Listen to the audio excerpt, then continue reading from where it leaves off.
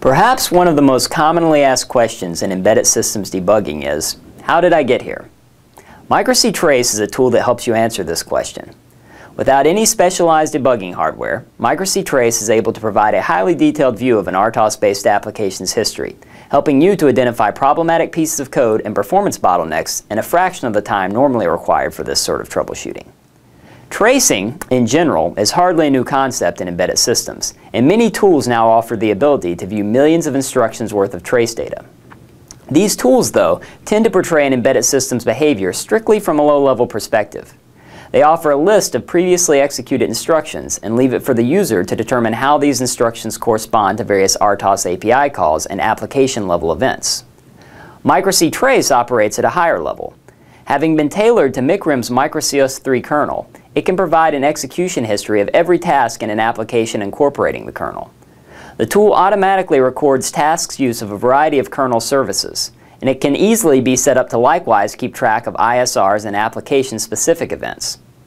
In Micrium Trace's main view, a vertical timeline is used to depict the execution of the different parts of an application.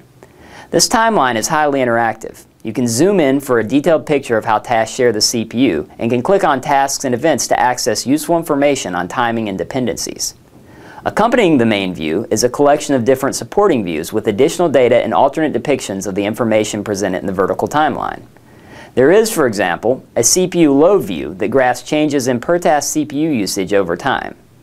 This view and many of its counterparts offer support for zooming, filtering, and returning to selected portions of the vertical timeline. Rather than being a replacement for conventional debuggers, Micrium Trace is intended to be run alongside such tools. It also makes an ideal partner for Micrium's Micrium Probe, a unique tool that provides an intuitive, graphical means of reading and writing and running embedded systems variables. Micrium Probe is normally used by dragging and dropping graphical components such as gauges, switches, and charts to create data screens that function as a PC-based user interface for an embedded system. For systems configured to perform tracing, Micrium Probe offers a trigger component that provides a simple way to start and stop the recording of trace data and to upload the data to your PC. Much like Micrium Probe, Micrium Trace is a tool that straddles the line between your PC and your embedded target, but that relies primarily on the PC for processing power. To support Micrium Trace, you need little more on the embedded side than RTOS-3 and a buffer for holding trace data. The buffer size is up to you, and you'll find that even with a relatively small buffer, you can store an extensive trace history, since Micrium Trace typically represents an event using just 4 bytes.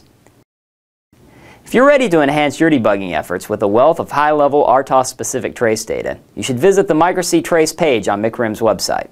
There, you'll find information to help you get started, along with a link for downloading an evaluation version of this incredibly helpful tool.